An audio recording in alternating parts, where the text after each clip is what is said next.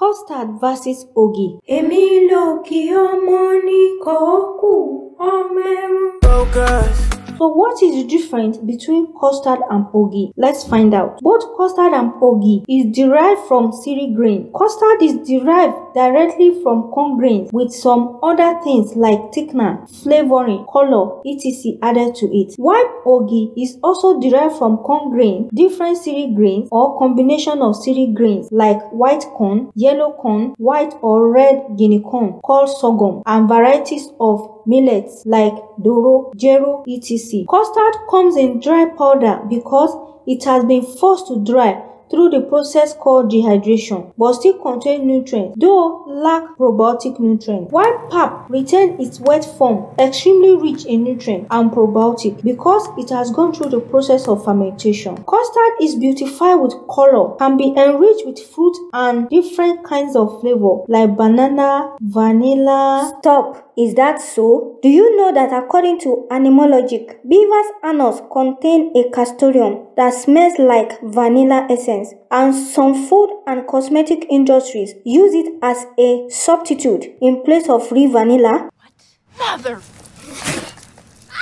And continue. Both custard and pap can be spiced with ginger, date fruit, tiger nut milk, and coconut milk, etc. Good for babies, pregnant women, menstruating women, breastfeeding women, and fasters, etc. Thank you. Like, share, and subscribe to this channel.